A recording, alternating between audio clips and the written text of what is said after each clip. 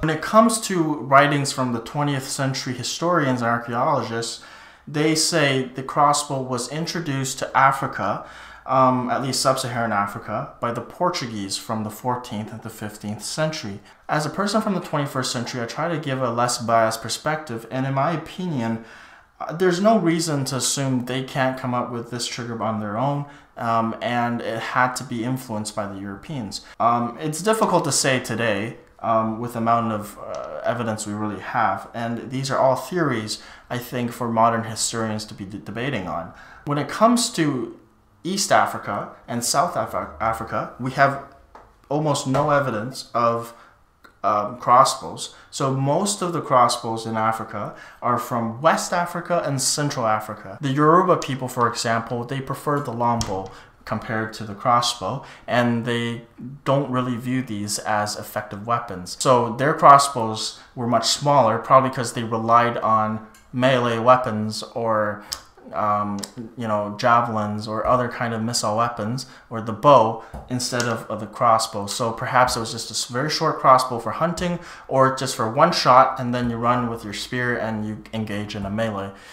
So that's with the Yoruba style crossbows. But then with the Ba-fang tribes, it seems they relied on these a lot more. But for hunting purposes, this would actually be very good, because most of the time you're hunting small game. And I want to talk about the ammunition they use.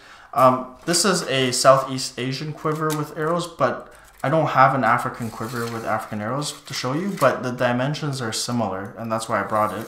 They have poison at the tips, and that is their secret weapon. Portuguese and Spanish explorers, they really fear these things because you can't even see it in the jungles of West Africa. One of the things they mentioned is because these are so light, wind can easily blow it away. So they usually have a small groove right here to prevent that from falling. And they sometimes actually put gum right here so it kind of sticks so that the wind doesn't blow it away. That shows you how light these corals were. And when it comes to the draw weight and the power stroke, let's talk about that. Compared to a bow, this is an extremely low amount of power stroke of about 3 inches roughly. That kind of power stroke is incredibly low compared to a bow. But then if you look at the dimensions of the bow, to pull this from here to here, you're looking at least 100 pounds of draw weight.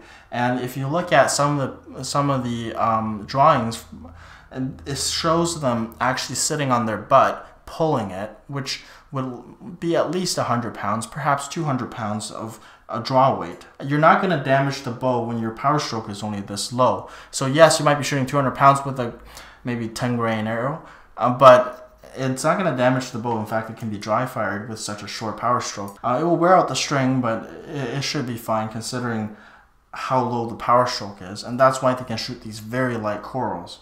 Another thing you'll notice is the string has almost no tension. This is actually naturally deflexed, and there's a good reason for that. You don't want to be unstringing and string a bow all the time, especially if you're hunting alone. It's quite difficult to string this by yourself. With 2 people, it's a lot easier if it was a straight bow and then you just strung it. But if you're by yourself hunting and then the string breaks and you want to put a second string, and well, with 200 pounds of draw weight, it's very difficult for one man to string this, and it would take time to string. But with a deflex design, after the string breaks, just put another string. And again, you're shooting very light corals, so the efficiency doesn't matter. So keep that in mind. So it's very inefficient in that design, but at the same time, the purpose of them is to deliver poison, not to cause, not like the kinetic energy isn't that important. As long as it penetrates flesh to deliver the poison, the job is done, right? So when it comes to the deflex bows, they're usually heat bent or steam bent, just on a cooking pot. You can easily steam bend this to get that natural deflex shape, or perhaps they just use a natural stave that's already deflexed. And a reflex horn bow like this, you can't leave it strung forever.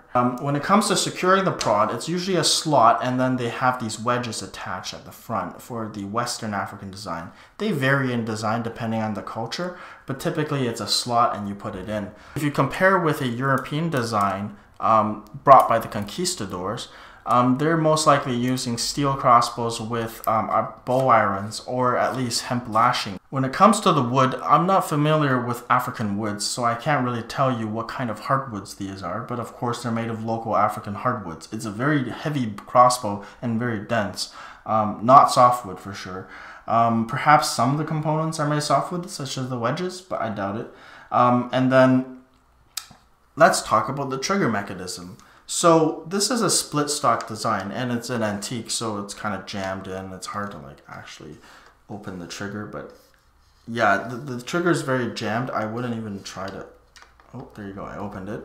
So this is how the trigger works. You open the stock, which is a split stock, and then now you put the string onto the groove, and then you push the pin by closing the lever, and that will push the string up. And it does make sense that they wouldn't use a roller nut trigger because they don't need any of that. They're using poison as the main weapon, not the momentum of the bolt, not the weight, the size, the velocity of the bolt. Those are not that important. The poison is. So really, you just need something that delivers the poison. It's a very long stock, and people might wonder, why is it so long for these Fang tribes? I think the primary reason why it's so long is for balance. Again, these were primarily used as hunting tools, so you want something to have a nice balance and control. And if it's too front heavy, you're gonna be less accurate, and you can hold it less long. But by having this, you have a lot more leverage, so you can hold it longer and waiting to ambush that monkey or bird you're aiming for. So you can hold it long. This is a pretty heavy crossbow, and I'm already tired holding this. But just imagine if all the weight was in the front, it would be even hard, more tiring to hold it for a long time for ambushing animals. So keep that in mind. Another possibility is that, I'm not too sure about this, but another possibility is you can use this as a walking stick if the split stock was shorter and then you have the stronger piece of wood, and perhaps they can do it that way. But another reason is this has a lot of draw weight actually, maybe 200 pounds, and you need a long lever to push that.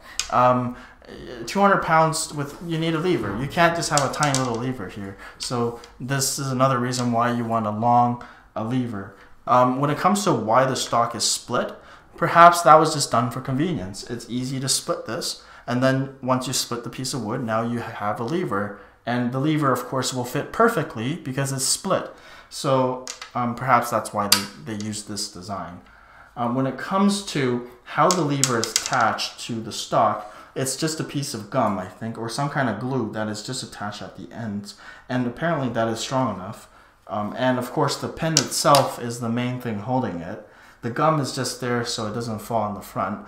This is a very simple crossbow, and it reminds me, of course, it's a very similar crossbow, and it's very similar in design to these Southeast Asian crossbows, even though it's so far away.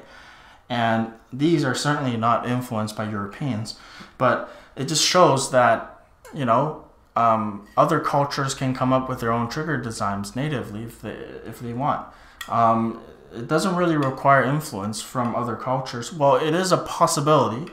I doubt it. Thank you very much for watching. This is Jack from Historical Archery.